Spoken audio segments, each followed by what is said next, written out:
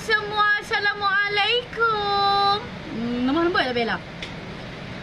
Bella nak buat make up lemah lembut. Di mana wanita-wanita memang suka make up ni lawa. Bella, sebelum Bella start ni, Bella dah prep dah muka Bella. Bella dah pakai Afi moisturizer.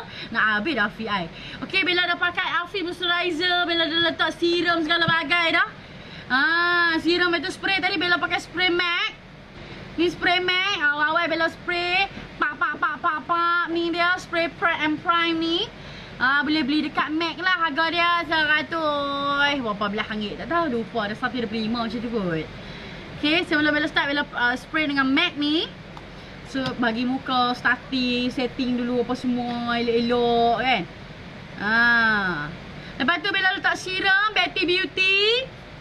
Serum Betty Beauty, nampak kurang banyak dah lah parut jerawat Bella. Ada tapi kurang. Serum Betty Beauty ni memang bagus sebab bila letak kat muka dia memberi treatment kepada jerawat, parut dia akan mengurangkan. Sebelum start makeup letak ataupun sebelum tidur pakai. Ni dia RM39, murah je serum dia. Wangi amat-amat, tak tahu nak kata apa lah, memang wangi. Lembab lip melembabkan muka. Okey. Dia memang sangat bagus untuk kulit. Siapa yang ada kulit masalah kena pakai. Okay, tak kira lah ada jerawat apa pun kena pakai. Bila pakai lagi cantik lah. Okay, lepas tu Bella pakai moisturizer, Afi moisturizer. Ni dia, Afi moisturizer. Nampak? Pakai Afi moisturizer untuk setkan muka kita lagi lembab. Lepas tu satu lagi dia water base. Bila letak kat muka dia serap turun kat muka. So sangat bagus untuk kulit. Lepas Bella dah letak Afi moisturizer RM45 saja. Boleh beli dekat Afi Beauty Care. Okay, moisturizer ni. Okay, Bella pakai moisturizer. And primer Bella pakai Okaya. Okay, nampak tak? Okay, bila dah set muka ni, barulah kita nak makeup ons. Okay, saya nak start. Okay, Bella akan start pakai foundation dulu. Tanpa membuang masa. Kita nak start pakai foundation dulu. Bella hari ni Bella nak medium and dark. Medium dark. Okay. So Bella pakai coat medium. Lepas tu Bella ambil coat dark. Bella letak kat palette Bella ni. Video tu bekas apa foundation Bella pagi tadi. Okay, Bella pakai ni concealer daripada Urban Decay. Bella mana baby boy? Baby boy pekat rambut. Ni dia Urban Decay ni. Ambil, bubuh kat bawah longkang tu. Yang ni Bella pakai concealer from Urban Decay. Sebab apa? Sebab dia memang coverage dia memang memang bapak tu macam terlalu cover lah. Dia memang coverage dia memang tinggi lah. Kat day ni syarat je. Kalau nak letak pun tak apa. Tak mahu letak pun tak apa. Tapi kalau nak macam Mat Saleh, letak. Tak mahu letak pun tak apa. Okay, bila dah pakai tu, kita ambil kita punya ni lah, spine lah. Lah dia macam makcik bawang lagi. Tak kira ada makeup, tak kira fagok. Okay, lepas tu ambil telur ni. Bukan telur, ni spine. Dab. Blend. Okay, ni Squid Me by Bellaz. Spine by Bellaz Beauty. Allah, lembut bahang. Ni adalah Squid Me blend by Bellaz. RM29 je. Kat abang nak beli lah. Span gue Bella. Tengok Bella pakai sedap gila. Lembut bahang. Lembut tak tahu nak habak.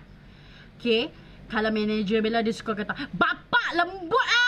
Okay, memang lembut. Bapak lembut tu memang lembut selembutnya lah. Memang lembut bahang tu. Nampak tu dia punya gedik tu lah. Okay, ni memang lembut. Nampak? Nak pergi jumpa Abang Minto. Ni Bella tunjuk makeup lemah lembut. Walaupun makeup lemah lembut, tapi Bella tak boleh nak buat apa lah. Suara memang macam ni lah. Saya kita buat suara lemah lembut ni. Wow, this is look so amazing. Aku tak putih, aku cakap putih. Ni tu dia. Sebab tu kena dek-dek tu. Aku duk menyembang tadi setan lama. Dia lekat tahun tu lah. Okay.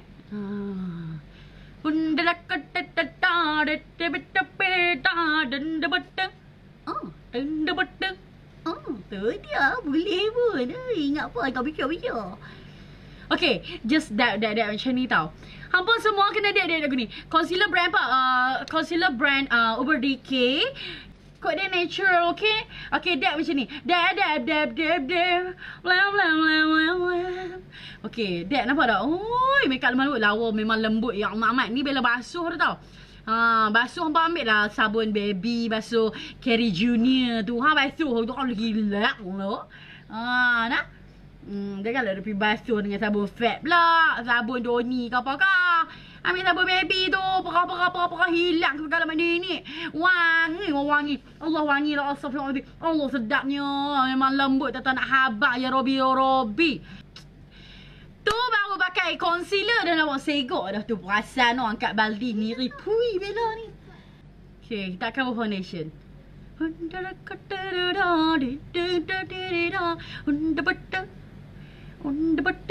Tu dia. Bobo foundation. Foundation tak lain tak bukan Okaya Malaysia, the best in the world in the Malaysia. Tu dia. Okaya memang best. Lembut ya Allah. Bukan lembut, ringan. Lembut tu mohong sangat tu. Memang dia liquid. Bukannya lembut macam dengan Squid Me tadi ni. Dia ringan. Allahu Akbar. Ringan. Tak tahu nak habak rasa macam tak pakai foundation. Tapi elok. Yang ni bila pakai medium and dark. Bila mix lah. Kucih cena bihoga. Kuserona bihoga. Tu mohong. Okay, set. Okay. So I'll look at my face right now. Okay, I want to make up a lemah lembut today. Untuk siapa-siapa yang nak jumpa bakal-bakal mak mentua. Make up lemah lembut tak, tapi Bella ni tak apa nak lembut. Okay, kita ambil Squid Me balik. Kita celik-celik lah balik Lena Ogi ni. Foundation Okaya Malaysia. Ni dia Okaya Malaysia light and medium. Memang super best for your skin. Dia macam ada efek glow-glow sikit. Lepas tu kan, Bella nak buat bagi mercik wow. Okay, Bella nak bagi foundation Bella lagi cantik, lagi glowing. Bella akan titikkan Sugar Gold. Sugar Gold Bella titik kat spa ni. Tiada, 2, 3, 4 sikit. Kalau tidak 3 titik je. Tapi hari ni nak buat makeup lemah lembut, 4 titik. Bella bawa Sugar Gold Malaysia. Bella titik kat atas spa ni. Sekali Bella blend Bella punya foundation.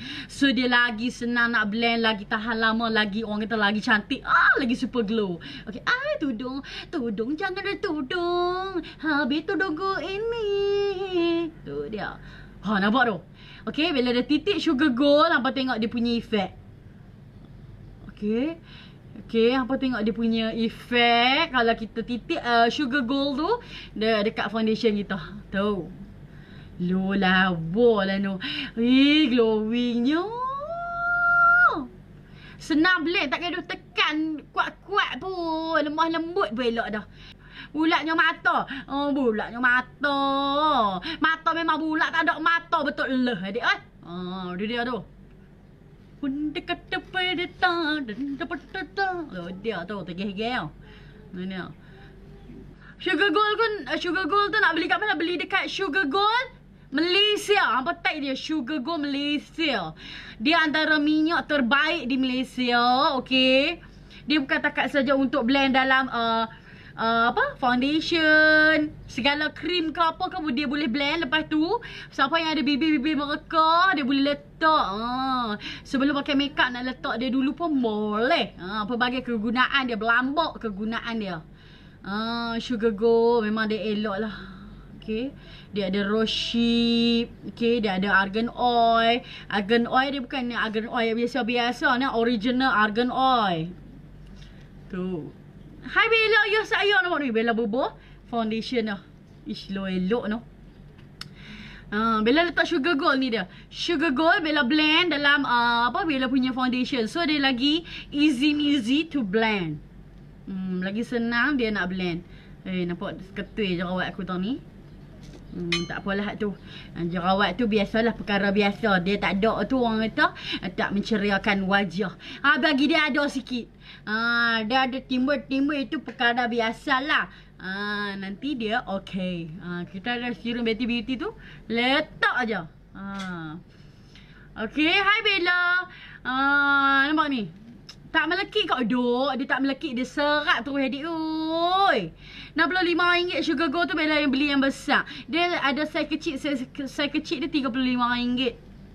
Sugar Go tu. Lawa tu.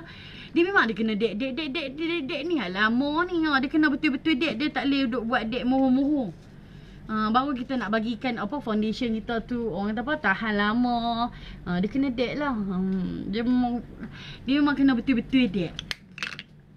Okey. Ni Bella akan lekat. Bella akan lekat pula dah. Bella akan ambil loose powder. Kita akan pakailah loose powder.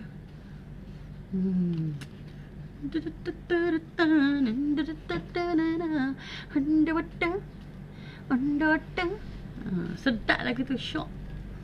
Okey. Bila dek lagu ni, Bella akan ambil loose powder lah. Okey, kita ambil loose powder. Kita akan letak bawah ni dulu. Bila ambil loose powder, letak dulu.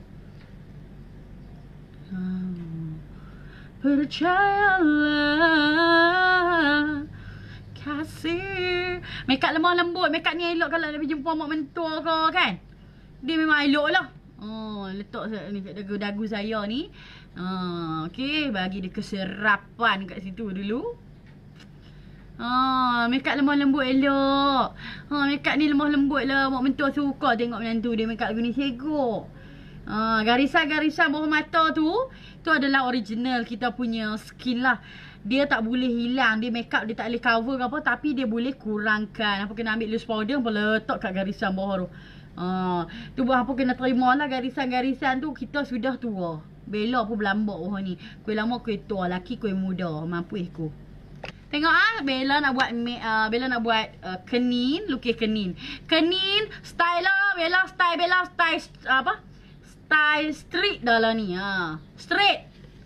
Okay. Bella ambil gel. This is a gel Okaya. Hai Bella, ya saya. Bella nak buat makeup lemah lembut. Makeup ni elok ni. Orang perempuan ni kena tengok ni. Makeup ni memang entah apa elok lah no. Okey, kenin. Kenin lah jenis terit Bella. Bella kalau kenin jenis terit dah. Tak tahu rasa nampak macam lawa pula kenin buat straight ni. Kalau tidak kan jenis corner tu kan. Tengok apa orang nak panggil sat-sat ni. Lukis bingkai dulu. Bella jenis kenin buat straight lah ni.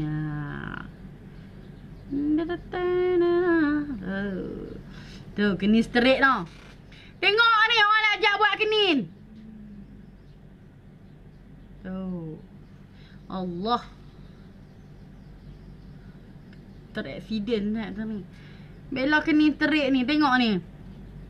Bella pakai gel apa? Gel Okaya Malaysia. Tengok ni. Fat. Apa nak panggil lagi ni. Buat bingkai ni. Kening buat terik buat hang. Kening terik ni dia elok lah no. Kening terik Bella buat. Okey, lepas tu tarik buat atas ni. Tarik pacak lagi tu. Pacak pala. Pacak pala tak mana pula. Makeup lemah lembut elok. Makeup ni tak mohong elok. Tak mohong. Makeup memang lemah lembut lah. Kita nak mau makeup heavy. Eyebrow Okaya Malaysia kau Bella. Ya lah. Betul lah. Mana ada Okaya lain dah. Okaya ada satu ni je. Warna kan lagi. Warna bagi penuh belakang ni. Bagi penuh nah belakang ni. Okey, Bella buat kening ni. Kening Bella buat kening jenis straight. Lah dia tak nampak lagi kening kita. Lah dia dah nampak cincang lagi. Tapi lepas kita concealer sikit nampak lawa lah no. Okey. Betul ambil sikat dia. Sikat beruih ni. Sikat bahagian depan tu. Sikat lagu ni. Sebab tu lah Bella tak warna sampai depan. Kalau warna sampai depan dia bukan jadi kening dah. Dia jadi ulat bulu. Dia jadi cincang dah tu.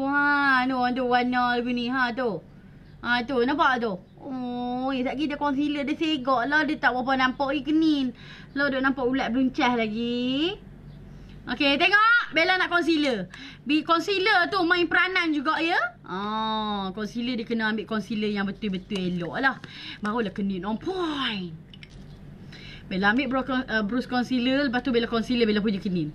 Concealer ni saya Bella abang concealer brand apa, tapi concealer dia letak ni. Aboh ke tu? Okay. Elok-elok bro. Jangan pergi masuk dalam kenin lah kalau nak concealer ni. Dah. Dia kena elok-elok, dia jangan duk buat cerodong ke tu ni concealer ni. Concealer tu kena teliti lah dia tak boleh buat ikut dan. Okay, set ni nampak ada concealer tu. Allah, terlebih concealer. Concealer pun Kak Bella pakai set lagi abang. Hunda dekate da de dekate da kanda bata. Tak tahu lagu tu. Okey, elok-elok. Concealer Bella buat kening straight tau. Kening straight ni lawa ni. Okey, set ni set. Tak kira Bella baca komen apa set nah. Ni. Bella bubuh lagi tu, Bella straight lagu ni tu. Straight. Pacak pala kat tu. Pacak pala. Okey. Kening lagu ni kalau straight dia tak boleh tebal sangat. Kalau tidak dia jadi macam mak lorah. Tak ada mak lorah. Kawan-kawan Bella terdekat je tahu mak lorah tu apa. Dia jangan, kalau kening macam ni, dia jangan terlalu orang kata apa? Terlalu tebal sangat. Kalau kening straight ni jangan terlalu tebal sangat, dia jadi mak lorah. Dia tak apa nak lawa lah mak lorah tu, tak cantik. Dia kena bagi nipis, orang kata apa, sederhana lah kening dia tu. Tarik macam ni. Pacak pala. Tu dia tu. Set. Tak mana salah apa semua tak apa. Hak tu kita boleh adjust. Adik. Okaya Malaysia ni memang power gila. Dia punya apa? Dia punya jet Okaya ni memang elok. Apa ni? Bella duk buat kening mak lorah ni. Tu dia mak lorah tu, kening mak lorah. Bella kata orang lepas kata mak lorah apa pula dah. Mak lorah tu Bella lah mak lorah. Bella pakai concealer daripada Riffaa. Concealer Riffaa memang lawa lah. Tak mau abang banyak kali dah. Main elok concealer dia, main elok. Saya nak ambil gel. Okay, tarik sini. Oh, kening straight ni. Tapi kalau siap sikit kening dia lawa. Hai Bella. Saya nak tanya harga foundation Okaya dia. Harga foundation Okaya RM79 je. Dia RM79 je dia punya foundation. Okey, ambil brush. Lepas tu blend kan. Mama, ni bekas apa ni? Awak tiba-tiba jadi macam ni. Weh, kenapa jadi colour ni? Ada colour ke? Aku rasa hijau buh colour dah ni. Kenapa ada colour? Saya tuan-tuan dan perempuan, anak saya, mi brush saya, dia buh colour coklat. So, Bella brush dengan colour tu, dengan concealer tu. Nah, lekat pula dah. Anak Bella mi lah brush Bella ni. Tiba-tiba jadi colour gelap ni. Colour brown tadi. Okay, ambil brush concealer. Okay, lepas tu blend kan.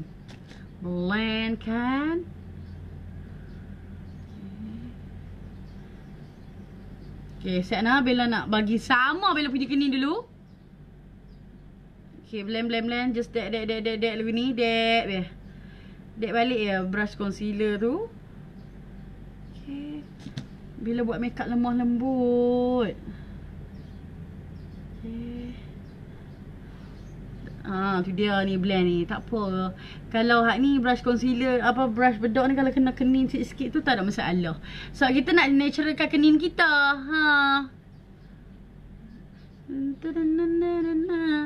Hai Bella, ya saya. Bella nak buat makeup lemah lembut. Makeup ni memang lawa lah kalau siap lagi menggigit jari. Menggigit jari. Dia elok lah makeup ni. Orang kata makeup cheap makeup ni tu. Ni dia tak siap lagi. Lagi dia siap lagi. Okay. Bubuh satu loose powder satu muka. Bubuh je macam ni. Bubuh sampai atas ni.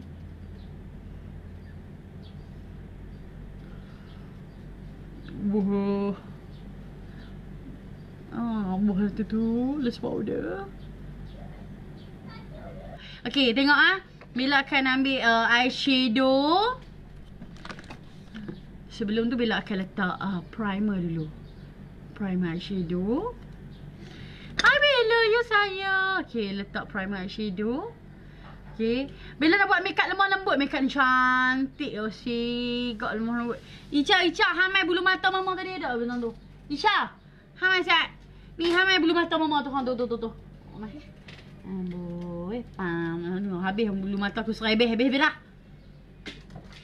Okay, bila dah letak tu kita akan ambil colour lah buat makeup jumpa mak mentua. Okay, Bella akan ambil colour mana? Eyeshadow. Ambil eyeshadow.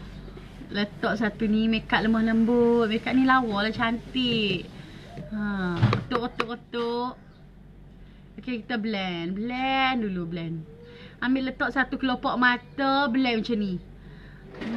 Clear ke tak clear? Weh, pasal apa gelap ni? Ish, meluat lah. Itulah orang kata apa, kalau kekurangannya kalau pakai brush hitam, kita tak nampak colour dia ada colour hitam. Siap Bella nak buang Bella punya. Tiba-tiba dia hitam pula dah.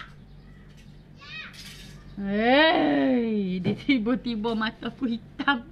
Orang nak pergi jumpa mak mentua, bukan orang nak pergi buat colour smoky eye. Mak lorah betul lah.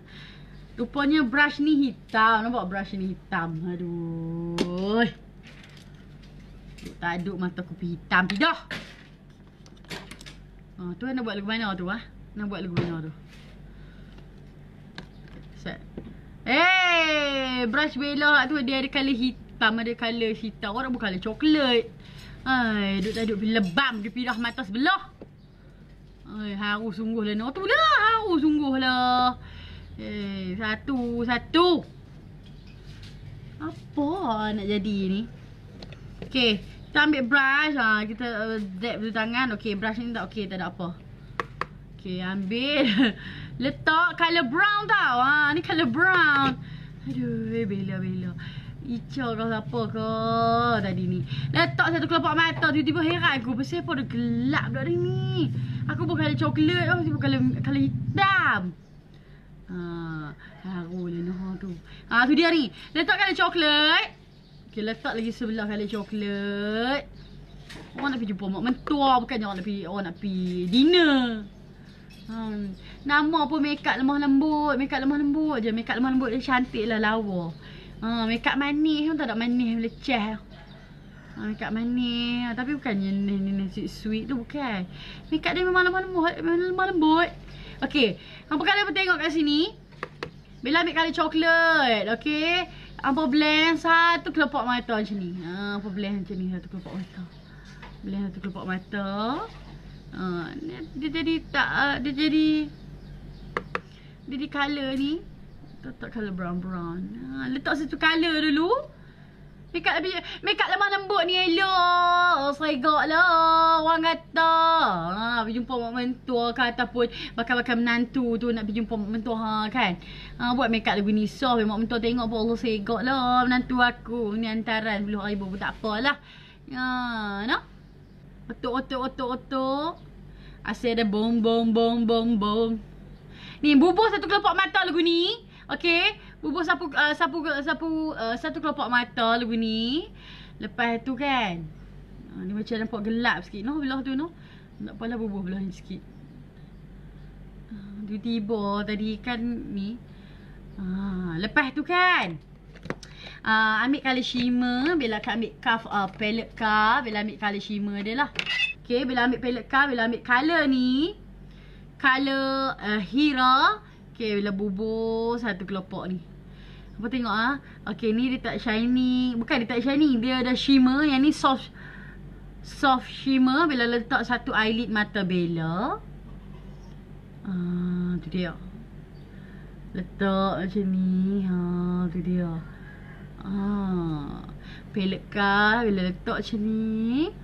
Okay, lepas Bella letak macam ni, Bella betul Bella nak mata Bella nampak lagi macam lagi heavy lagi nampak lagi menimbul lagi dia punya apa? Shimmer tu. Bella akan pakai shimmer.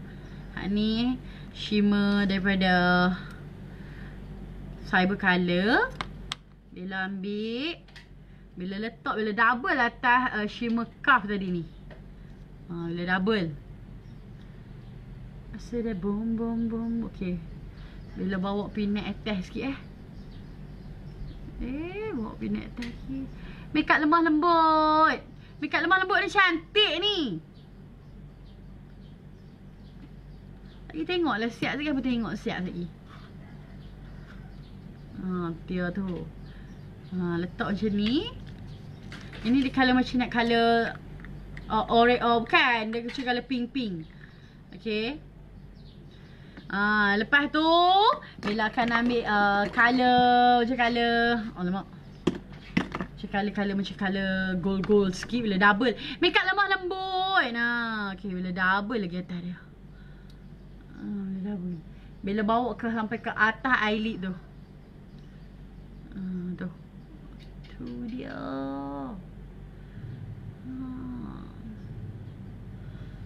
Tu dia tu. Barulah buka mata nampak. Kalau bubuh sikit-sikit dia tak nampak dah. Okay. Bila dah buat macam ni elok. Bella ambil balik colour first tadi. Bella blend balik atas dia. Asyik ada bom. Makeup lemah lembut. Makeup colour tak terang kan. Makeup lemah lembut. Makeup orang kata bagi segak tu kan. Lepas tu Bella akan ambil eyeliner. Apa dia? Eyeliner wajib pakai. Hak tu je Bella abang. Pi mana pun kata kalau nak mata tu nampak lay. Kalau nak mata tu nampak lay, kena pakai eyeliner. Ni eyeliner rose gold from Bellaz. Ini adalah celok cayak. Alah, ampun tak nampak pun. Nampak tak celok cayak? Dia shining kat sini. Okay.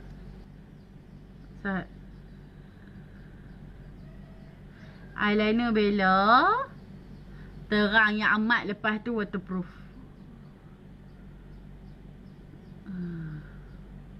Asyik bom. So Bella nak bagi tebal sikit.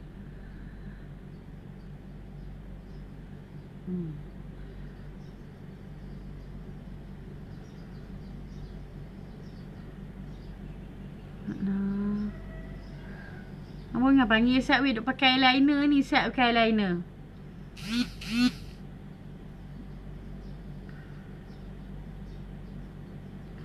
Pakai eyeliner.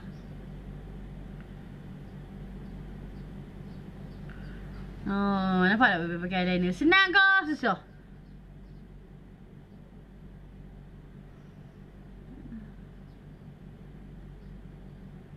Senang je pakai eyeliner ni. Mau dengan tak mau je.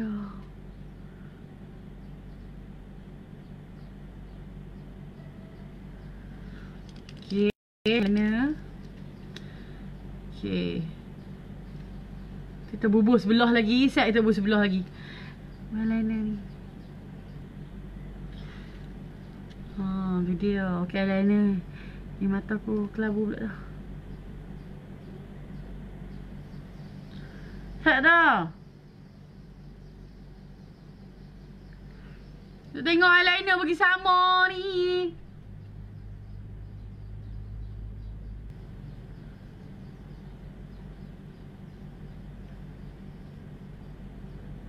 Oi, tersilap pula eyeliner.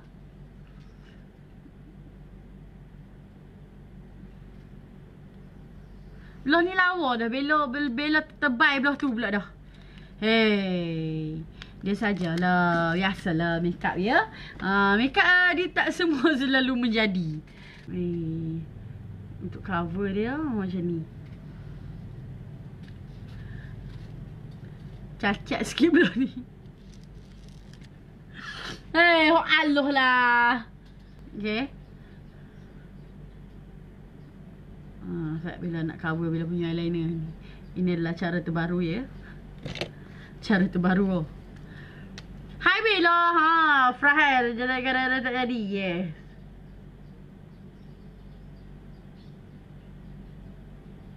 So dia tak boleh besar-besar. Dia kena pakai sederhana-sederhana je. Kalau dia besar-besar, eyeliner kalau besar-besar jadi tak elok lah. Dia jadi macam makeup tu macam makeup lain dah. Kita nak buat makeup soft-soft ya. Sabar ya Bella, sabar ya. Sabar Bella. Sabar ya, sabar. Tak apa, satu Bella boleh ambil cotton bud. Bella akan buang kat tepi ni. Tak apalah. Okay, now kita pakai mascara. Sagi dah pakai bulu mata, dia tak nampak lah kot no. Dah pakai bulu mata, sagi dia tak nampak lah kot. Okay, tu pakai mascara. Hai Bella. Okay, pakai mascara. Kepik sikit bulu mata tu bagi melentik sikit. Bella live baru 15 minit. Okay. Okay, so Bella kepik dulu. Hai Bella, ya saya. Asyik lah bom. Ni. Okay. Tu dia. Okay. Bila dah kepik, pakai mascara terus. Mascara Cik Puan Gorgeous, number 1 in Malaysia. Memang elok gila dia punya mascara. Sebab dia tak hitamkan kita punya bulu mata. Bukan, dia tak hitamkan mata kita. Lepas tu dia senang remove. Kalau nak solat ke apa, basah-basah dia. So kita tarik satu-satu je. Mascara dia memang meletup lah. Mascara number 1.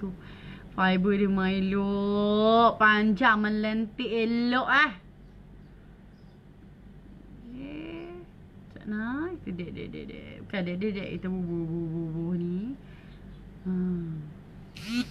Bila buat makeup lembut-lembut je tau. Saya tengoklah blusher pun blusher lembut-lembut. Makeup lembut-lembut je. Makeup berjumpa mak mentua. Ni okey, bawah ni.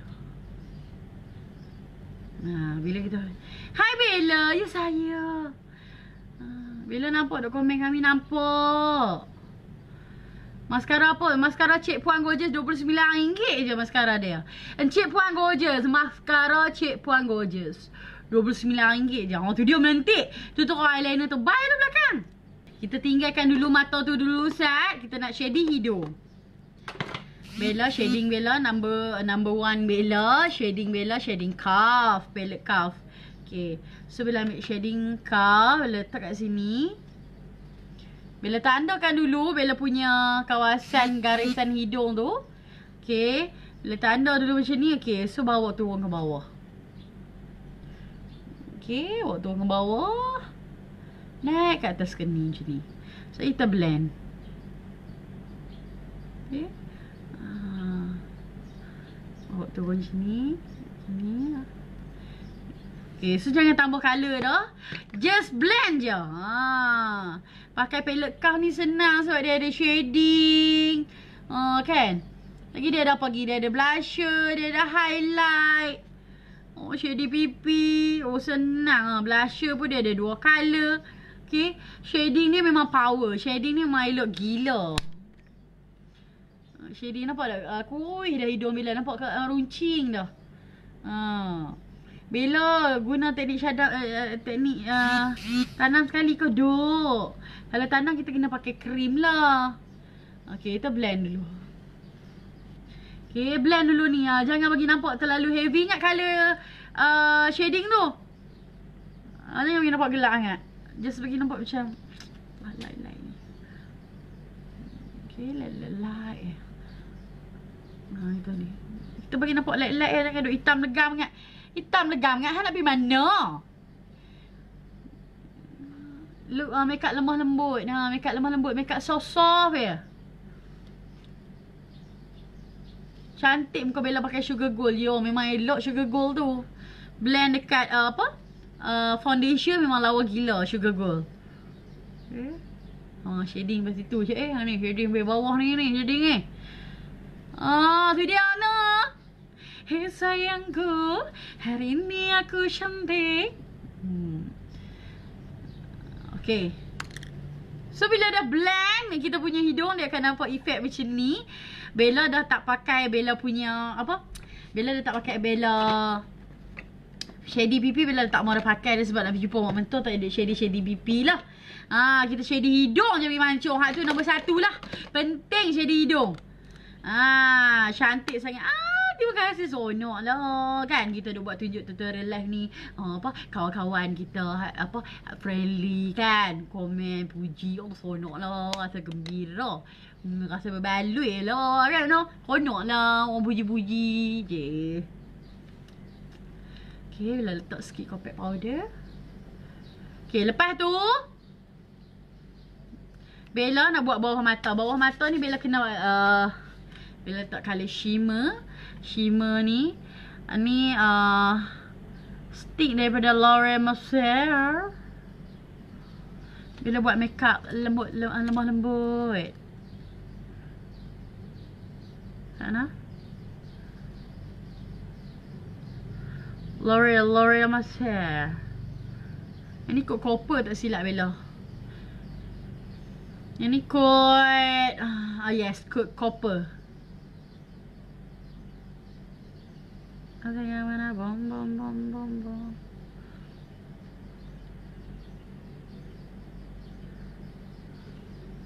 Lepas Bella letak stick tu, Bella akan ambil colour soft tadi. Bella letak hujung ya. Makeup lemah lembut dia, colour lu ni je.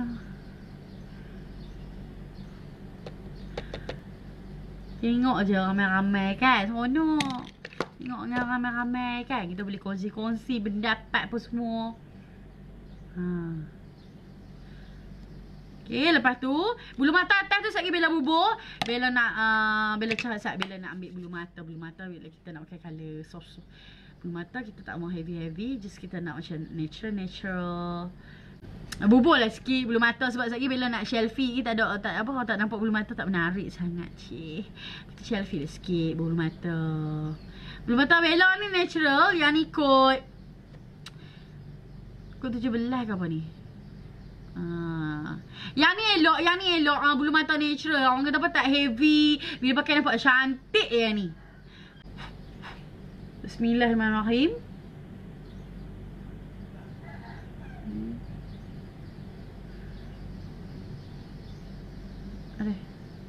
Kadui.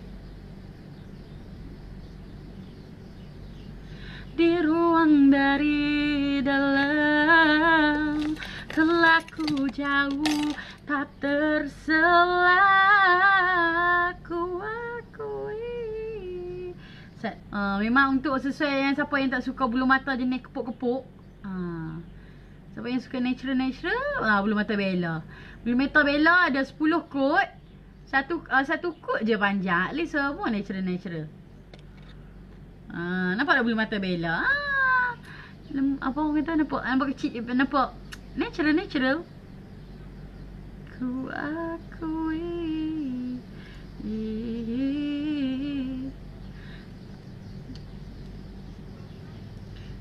Bulu mata natural. Bulu mata Bella natural je. Lepas tu ambil sebelah lagi. Lepas tu sekali tengok Bella nak pakai kod Kanda. Kod Kanda ni lawa gila soft lip matte Bella. Bella pakai gum alien tu. Dia nampak lebat daripada yang ni. Kalau bulu mata original, dia nampak macam jarang-jarang kan. Tapi kalau macam ni dia nampak lebat terus. Tapi dia pendek. Bismillahirrahmanirrahim. Lepas satu lagi. Alamak.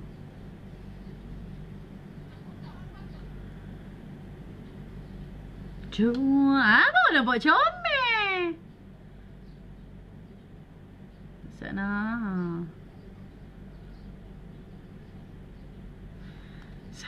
Betul, nasib baik bila pakai bulu mata. So, Bella ni Bella tiup tak kering lagi tau. Sebab dia kena tiup kering. Bila kita tiup kering, barulah kita nak pakai gam bulu mata tu, dia lekat elok.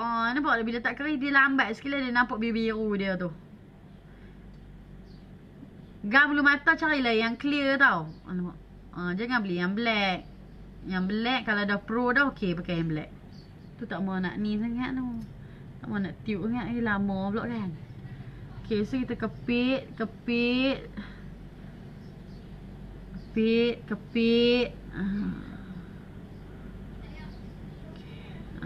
dia. Okay, dah kepit elok dah. Okay, bila dah kepit tu, kita akan pakai bulu mata bawah. Ambil mascara tadi, pakai balik, tarik mascara tu. Kalau boleh kita janganlah buat macam tebal sangat lah, just bagi macam light-light.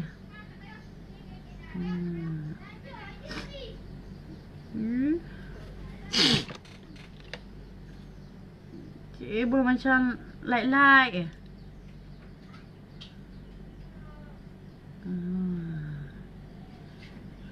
Tu dia. Bos light-light ke tu mascara CPG ni.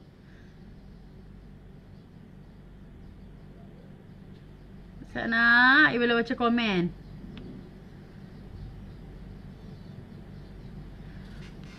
Tu dia.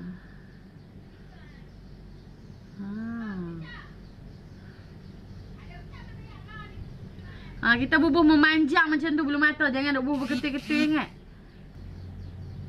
Ni mascara CPG tau. Mascara CPG memang elok. Bubuh-bubuh tu dia melekat elok, panjang, lentik.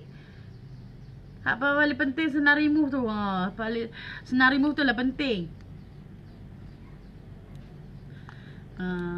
Bila pakai bulu mata Bella je, yang ni kot orang kata apa? Sikit. Okay. Ni pengepit tat. Harga dia RM119. Pengepit tat.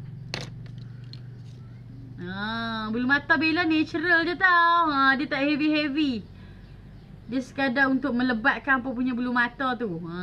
Dia memang ringan lah. Ringan boleh pakai 20 kali.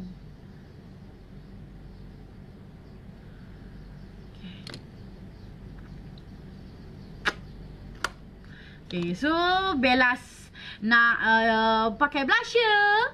Pakai blusher pun Bella pakai blusher daripada daripada Khaf. Blusher daripada Khaf memang lawa gila. Okay, Bella ambil yang colour soft. Senyum.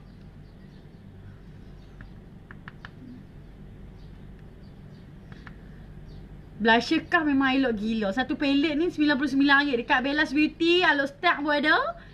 RM99 dapat blending brush.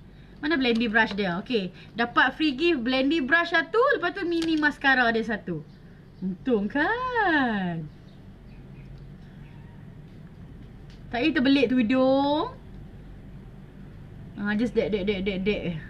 Jangan sapu tau, dek. Hai Bella, ya saya. Lens apa ni? Ni lens kat Bella tapi belum release lagi, belum launching lagi. Bella ada 10 kot. Ya, Bella tarik bawah ni sikit. Dek dulu. Okay, buka hidung sikit. Saya kita buat kening pacok-pacok sikit depan tu. Kita buat nak pergi jumpa mentor dengan ubah shading tu tebal apa? Blusher tebal-tebal ingat. Abang soft-soft ya. Nampak sikit dah bukan soft ni. Okay. So cantik. Okay. Bila ni. Palette Khaf ni untung tau dia ada 6 color. Lepas tu dia ada dia 6 color eyeshadow. Lepas tu dia ada color blusher ni. Yang Bella pakai sekarang ni adalah coat soft. Yang ni coat heavy sikit. Lepas tu ni shading. And ni highlight. Highlight ni kita boleh letak kat hidung. Highlight dah. Power. Khaf Cosmetic tau. Khaf Cosmetic HQ. Kita buat tape mata sikit. Highlight dia. Wow. Okay, now kita nak pakai lipstick Sebelum tu Bella kena pakai scrub lah untuk bibir Bella ni. Sebab Bella nak remove Bella punya ni. Okay. Bella pakai lipstick. Bella nak scrub dulu bibir Bella, barulah pakai lipstick lawa. Ni scrub daripada Riffaa. Okay. Scrub daripada Riffaa RM49, RM39. Bella pun lupa dah. Sebab Bella beli lama dah.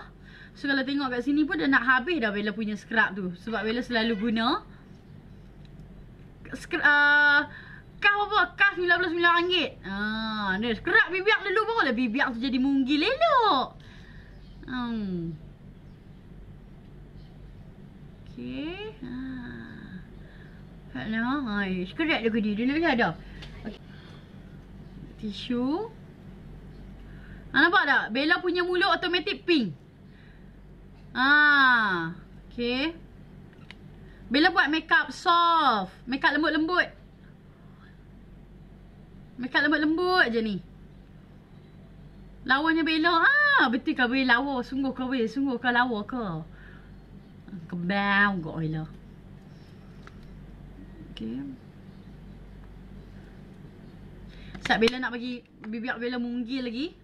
Bella nak sedut sikit dengan sedut ni. Yang ni yang original tau. Dia ada yang fake. Yang fake dia keras sikit. Tapi kalau yang original dia ada tulis nama fully lips ni. Full lips ni original.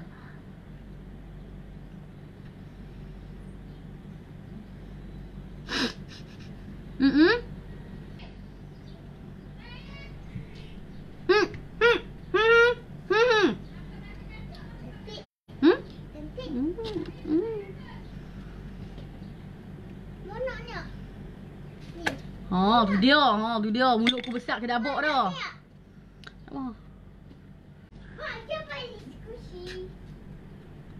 Tu dia. Sana kami nak lap sikit kami punya bibir. Sana, tu dia. Dia akan nampak munggil lah. Dia yang tu dia untuk munggilkan bibir.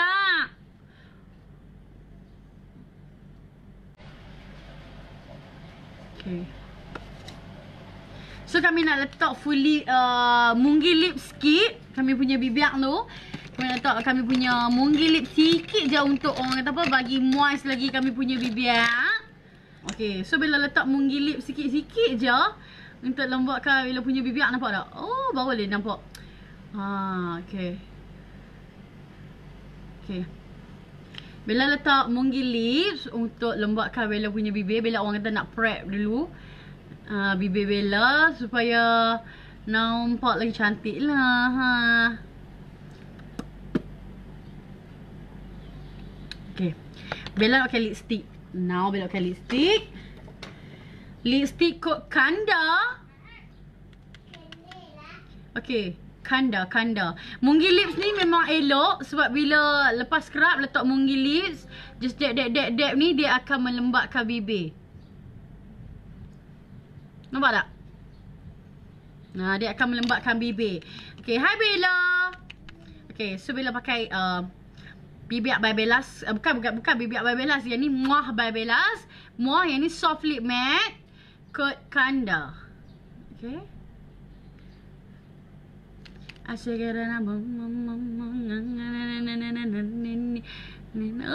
my god, ya Allah, ingatnya. Yang ni bibir by Bellaz Kanda. Okay.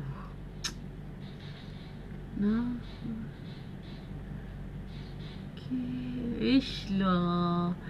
Buat elok sangat ni. Sat Bella nak tengok cermin. Serius best gila. Okay. Sat nak apa nak?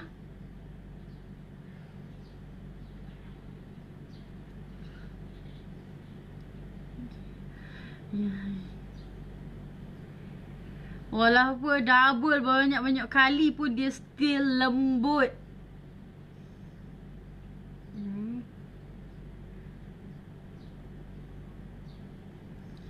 Yang ni kod Kanda tau. Bila terlebih line pula. RM39 dia harga dia. InsyaAllah esok sampai. Sana. Bila terbubuh lebih. Nampak? Dia senang remove. Kalau bila ambil tisu biasa pun. Okay. Elok dah. Memang moist kat mulut. So boleh tengok sendiri dia punya tekstur dia dekat Bella punya bibir. Allah tu jatuh. Dah apa orang kata dah lawa-lawa ni, jangan lupa sembok Perfume Paradise. Wanginya. Perfume Paradise kod MUA Bellaz. Lembut gila. Wangi gila. Pui. Tak lalat Bella. Kan terbawa pergi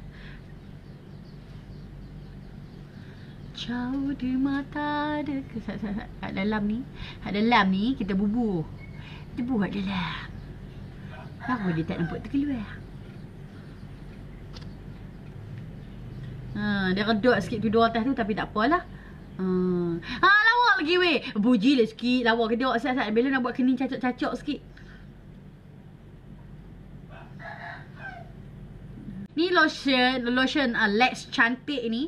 Okay, yang ni lah Bella ambil sapu kat perut Bella. Dulu size 32, sekarang ni tinggal 29. Tapi kalau nak elok bila pakai lotion ni, pakai bengkung ataupun kita senaman, so lagi best. Okay, dia memang panas tau. Dia ambil, dia memang satu lagi dia wangi. Lepas tu dia menghilangkan garisan-garisan sampai yang melepas bersalin tu. Dia akan straight mark dia akan kurang lah garisan-garisan dia ni. Lex cantik ni. Harga dia RM40. Ni dia. Lotion ni ambil bubuh kat mana-mana bahagian lengoh-lengoh pun boleh. So tahu tak, aduh aku lengoh di belakang ni. Bubuh je. So dia memang panas. Dia panas. Betul dia. Sedap dia wangi. Perfume Bella ni Perfume Paradise ni harga dia RM40 je. Tahan sehingga 72 jam. Memang wangi gila. Tak tahu nak abang. Pakai spek. Hai, Assalamualaikum. Saya Siti Nurhaliza. Terima kasih pada yang menonton Siti.